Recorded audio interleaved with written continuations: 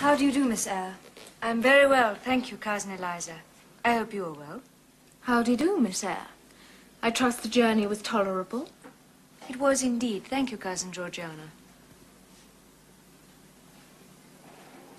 May I sit down? Oh, do.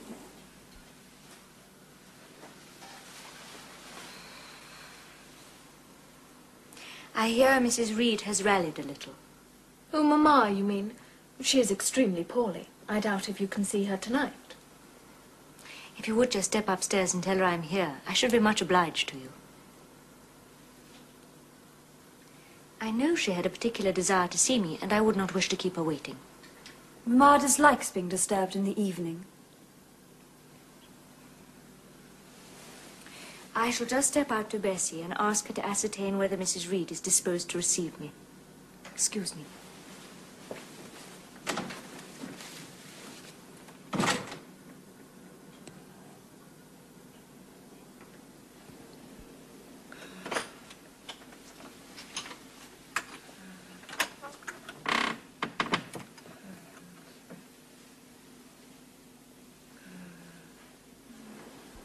It is I, Aunt Reed. Who are you? Aunt? Who calls me Aunt? Oh, I know you. You are like Jane Eyre. I am Jane. You sent Bessie for me. I'm very ill. I know. I was trying to turn myself a few minutes since. I cannot move a limb. It is as well.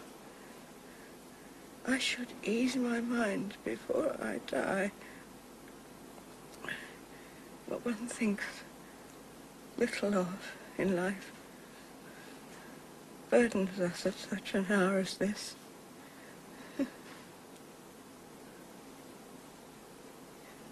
Is there no one in the room but you? We are alone, Aunt. Well, I have twice done you a wrong, which I regret now.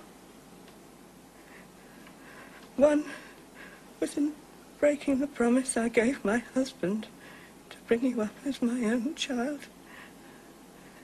The other, anyhow, perhaps it is of no great importance. I make it better. To humble myself to her is painful.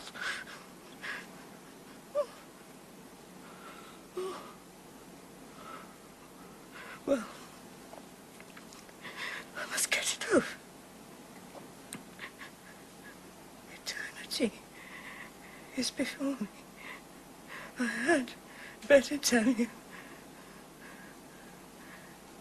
Behind you is my dressing case. Open it.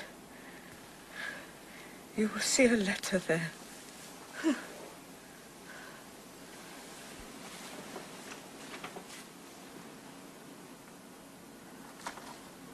Read it.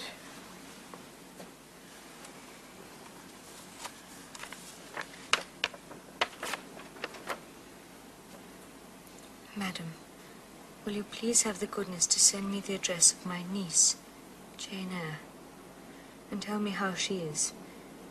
It is my intention to write shortly and desire her to come to me at Madeira. Providence has blessed my endeavours to secure a competency, and as I am unmarried and childless, I wish to adopt her during my life and bequeath her at my death whatever I may have to leave. I am, Madam, yours very faithfully, John Eyre, Madeira.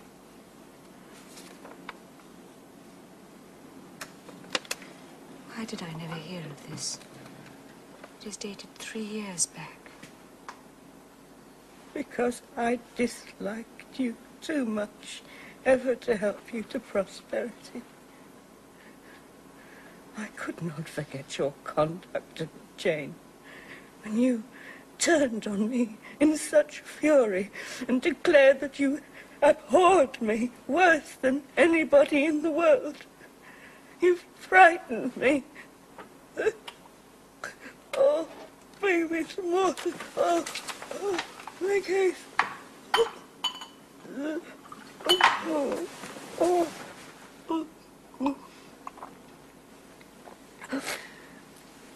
Please, think no more of it.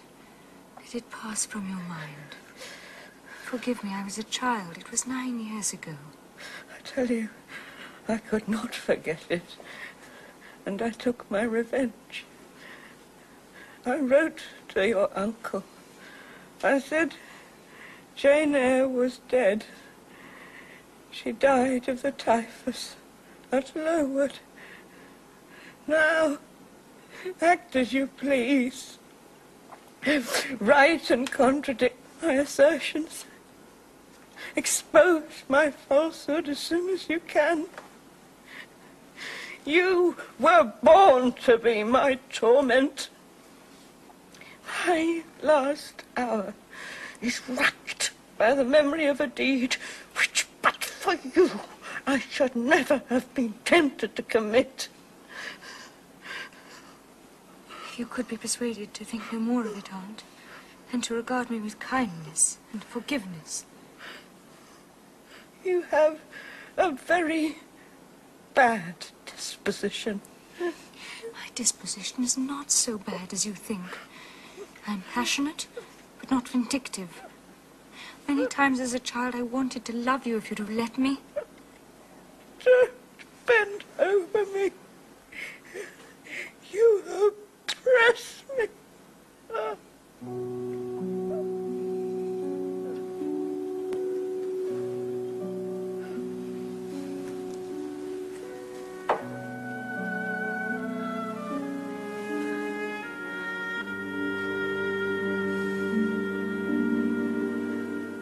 Love me then, or hate me, as you wish. You have my free and full forgiveness. Ask now for God's and be at peace. Bessie! Bessie, she's in a stupor!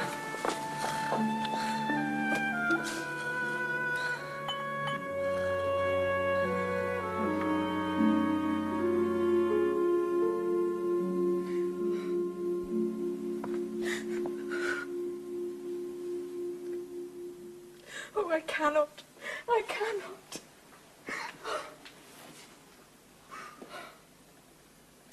With her constitution, she could have lived to a good old age. Her life was shortened by trouble.